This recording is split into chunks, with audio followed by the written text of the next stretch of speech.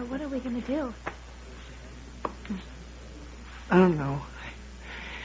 I prayed that God would answer my prayers, that Luis and Miguel would be found innocent. They weren't, and they were set up. My fault and Mother's are convicted felons. No, it's my fault, too.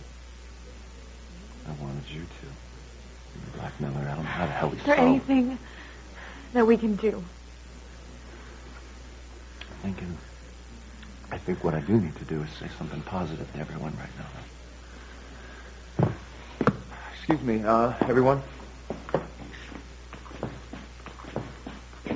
Look, I just wanted to say that I know we're all devastated by the verdicts that came down for Luis and Miguel, and I know we're all wondering what's going to happen next.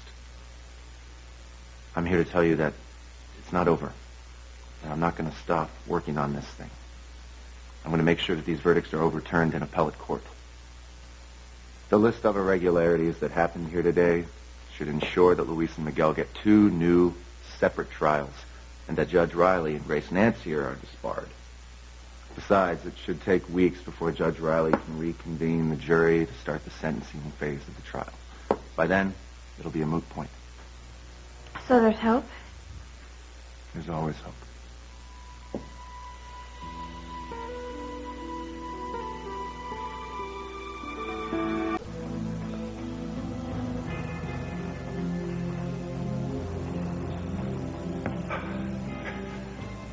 Oh, God knows I've done some terrible things in my life. But nothing is close to condemning 2 innocent men to such terrible fates. Oh.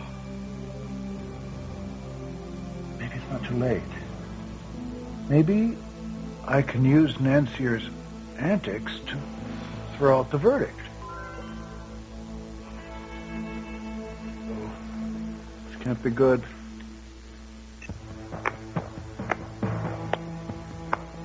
Good work, Jake. You did as you were told.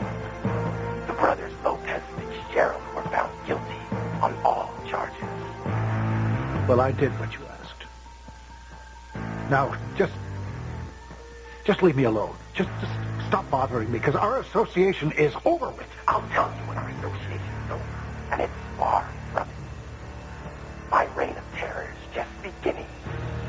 And there's still more I want you to do. Much more.